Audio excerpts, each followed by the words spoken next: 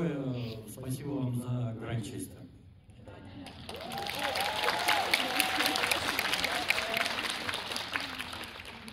It's in my contract now that there has to be some love for Russia. No, Да, теперь это условие в моем контракте. Обязательно проявить любовь к России любым образом в любом фильме. I think she was Russian because this was based on a true story, an article in a newspaper in the UK, and I think in that article she was a Russian mother.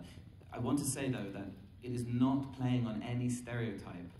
I know that there is sometimes an idea that, you know, some people in the media, I've been asked, why is the mother who runs away Russian, and they took offense. That's not the case.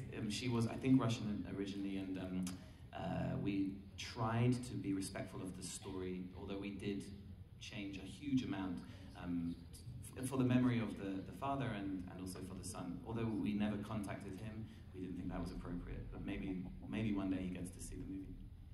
Ну, что касается выбора